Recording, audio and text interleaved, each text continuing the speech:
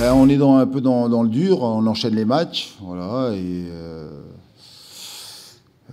après moi c'est ma nature, moi je suis pas inquiet parce que voilà, on sait que ça va être compliqué, que c'est long et que ça va être difficile, hein, on l'a dit aux joueurs. Donc là on traverse un moment un peu compliqué. Ce qui me plaît là, c'est justement on s'arrache, on lâche pas, on se bagarre et puis là on est toujours plus ou moins récompensé de nos efforts. Et puis il faut bien traverser cette période parce qu'après, justement, si on ne lâche pas, on va être capable de renverser la tendance. C'est ce que je pense. Et c'est sur ce quoi donc on travaille pour justement gagner enfin ce match-là qui va nous permettre de nous relancer. Voilà. Mais voilà, comme toutes les équipes, on connaît un moment difficile. Il ne faut pas lâcher. C'est ce que j'ai dit aux joueurs. Oui, je pense que vous avez bien résumé.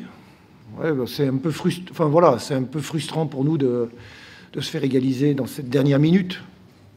Même si c'est vrai que Lens a poussé, bon, ce qui est bien normal. Mais je pense qu'au vu des occasions franches, ouais, on peut être un peu frustré du résultat. Pas de la manière dont on a opéré. C'est pour ça que je tiens d'abord à féliciter mes joueurs donc pour avoir su, dans ces circonstances, réussir par notre maîtrise à poser des problèmes aux Lensois.